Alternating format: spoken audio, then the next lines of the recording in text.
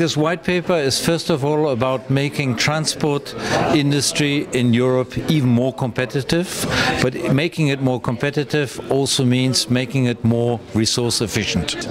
You see a very strongly growing demand still in mobility, and that's not going to change in the next year. So it's a steep uphill battle. I think what the Commission says in the white paper is quite ambitious. It's a very long-term goal, which I think is right. And I think the main challenge is technological. We must have good regulations on the efficiency of vehicles and the carbon impact of fuels.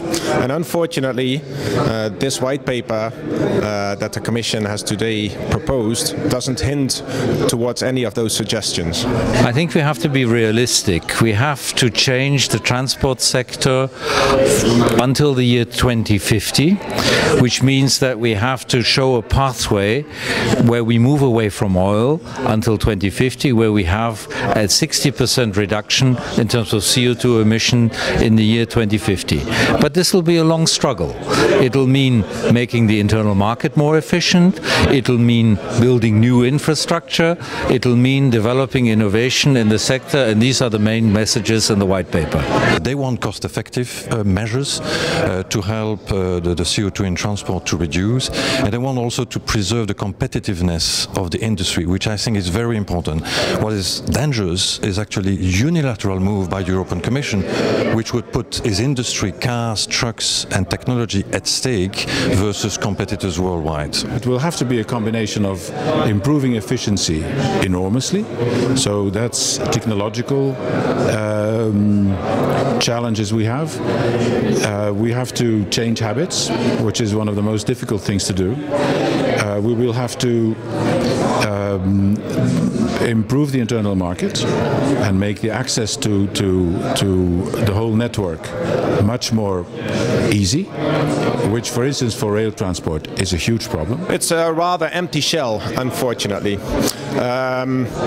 One thing that also suggests that this Commission is not going to do much is that until the period of 2030, this book actually says we are going to cut emissions by 1% a year of transport, which is nowhere near enough. And then between 2030 and 2050, suddenly, magically, we're going to reduce these emissions by 5% a year, 5 times as fast, which clearly suggests that the Commission is waiting for some kind of magic silver bullet that will solve the problem for them. And we all know that these silver bullets won't come if there's not a lot of political pressure. We have a list of 40 initiatives in the white paper.